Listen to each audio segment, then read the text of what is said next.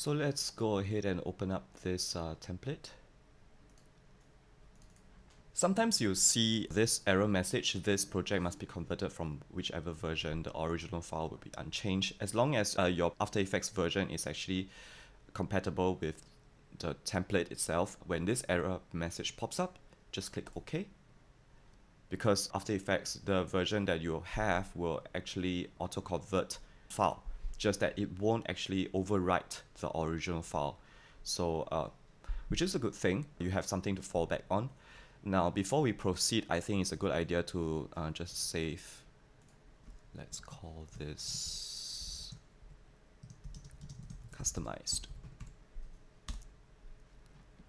So as you can see in After Effects, we have the project pane, the effects control, some of the effects and presets and other areas, and the main timeline. If you're a beginner, you can just focus your attention on the project panel, the effects control, and the timeline.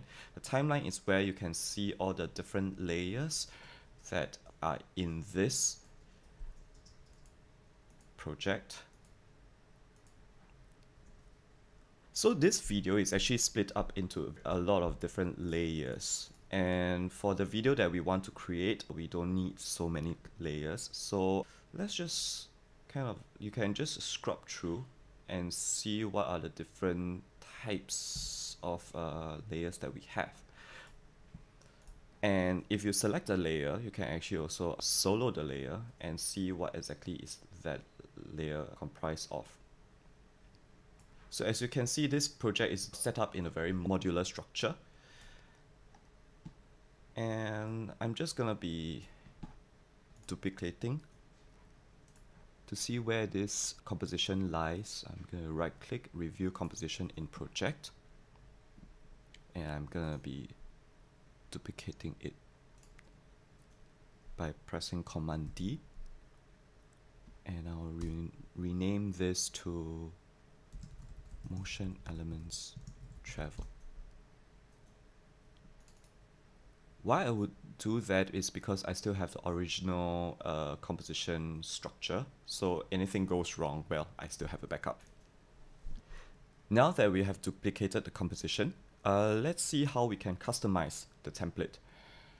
On the first frame, I would like to change the name and the text and things like that.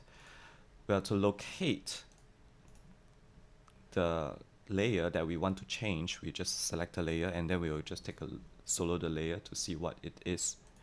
And yeah, this is the layer that we want to change, and let's double click it to open up, and then you can see that it comprises of a single text layer, and we can actually double click on it and change the text.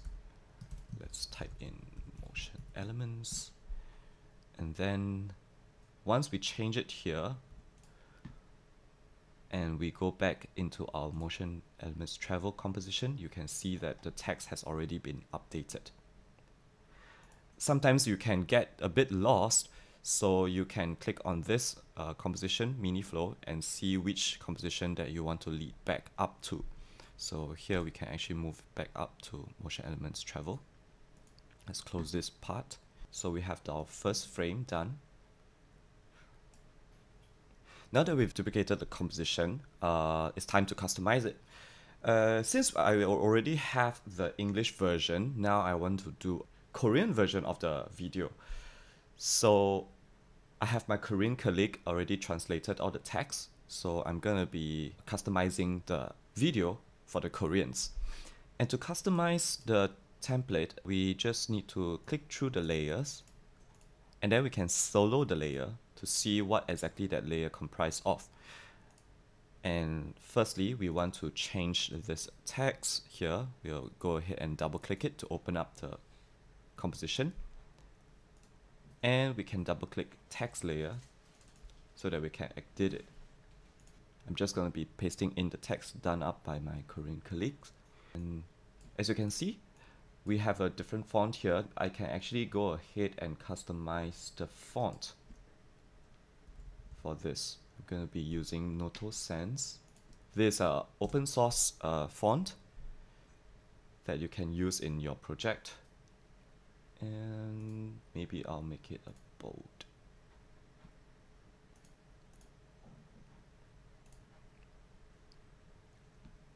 Looks good. And now I can close the composition. It will bring me back to the original one. And you can see that the text has already been updated to the Korean text. Let's go ahead and customize the second layer.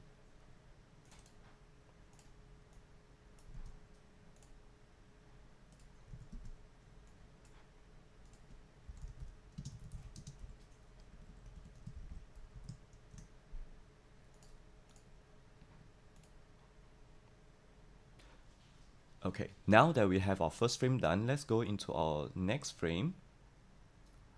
And you can see that most of these are actually videos with text overlays with various shapes that go on top of the video.